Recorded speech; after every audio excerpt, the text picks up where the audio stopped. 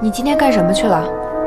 听我爸的话，去见了甄会长的女儿。你见了甄家小姐，什么感觉啊？她很美，真的是越来越漂亮了。你什么意思？我说她真的很不错啊。你怎么变成这样了？我怎么了？我跟你说的是真心话。难道你忘了？有人敲门。爸。音乐开这么大声干什么？把音乐关了吧。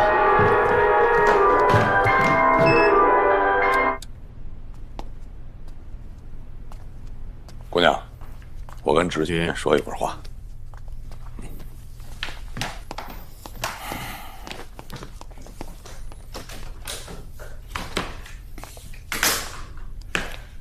今天和郑家女儿见面了，感觉怎么样啊？真是女大十八变，她跟我小时候比，真的是另外一个人了。这么说，你对慧珠很满意了？她跟其他女孩不一样，很安静，有礼貌。我们在一起，感觉很好。那就好。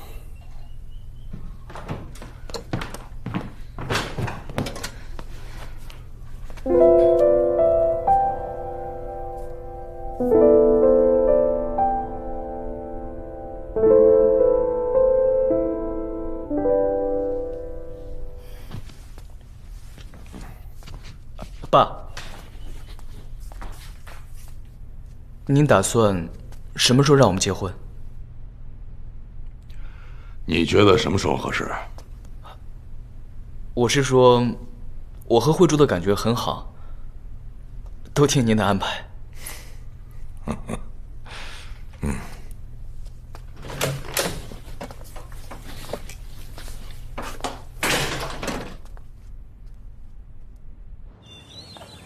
英雄难过美人关，男人嘛，说到底了都一样。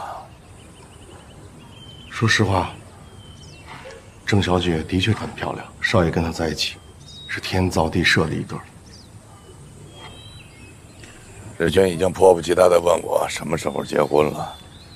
看来那个中国姑娘在少爷心里边的位置，并不那么牢固啊。不会是照片起的作用吧？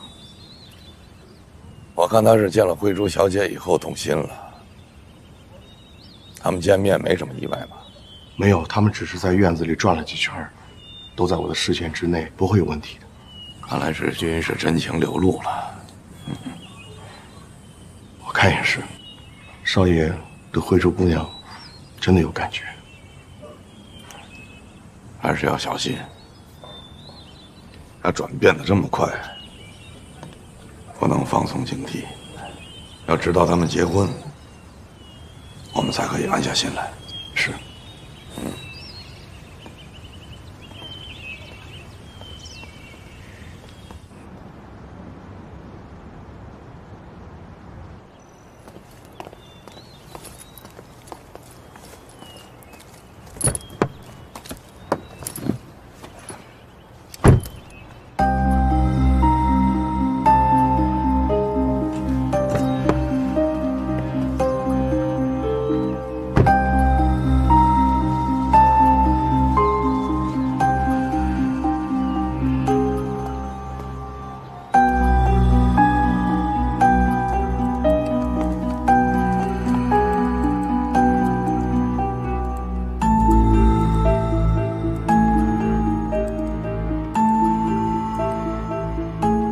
哎，你能不能再放大点，我看看？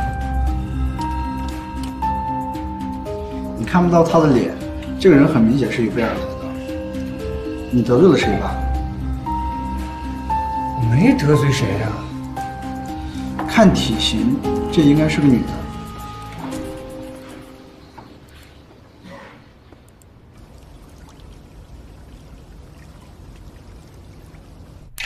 啊，姐。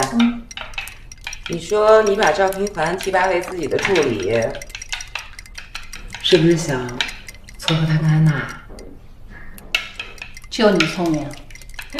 哦，哎呦，没水了，来，安娜，帮我接个水。我去烧，我来吧。行。来。哎呀，这安娜要是能找到赵平凡这样的好人，这一辈子呀，肯定会挺幸福的。至少不会欺负他。是，反正比那外国人强。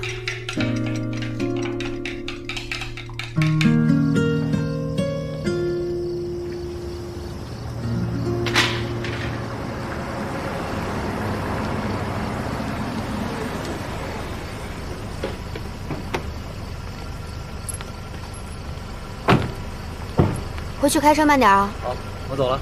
拜拜。拜。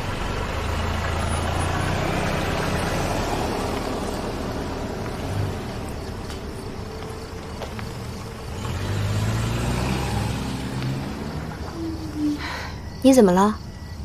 没怎么呀。什么没怎么？有点累了。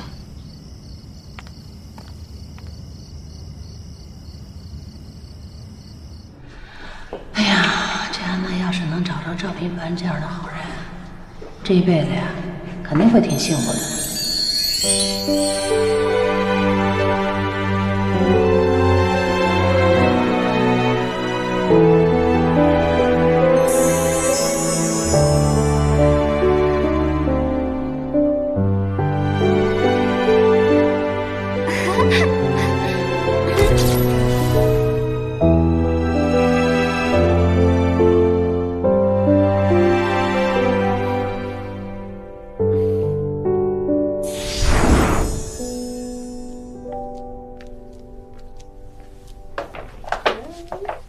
你干嘛又来跟我挤一张床？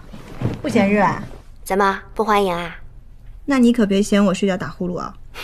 没事儿，你就等我先睡了，你再睡呗。嘿，想得美！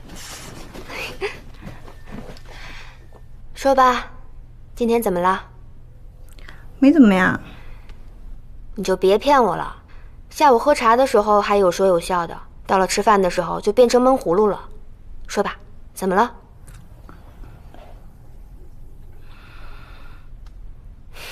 是谁招惹你了？赵平凡去给你妈当秘书，这事儿是你帮忙的吗？嘿，什么意思呀？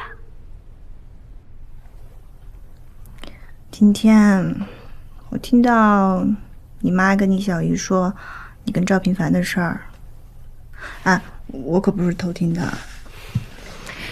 唉，他们说什么了？是不是商量着要招赵平凡当女婿啊？你知道这事儿啊？我不知道啊，但是我用脚猜我都猜得出来。你就因为这事儿不开心了？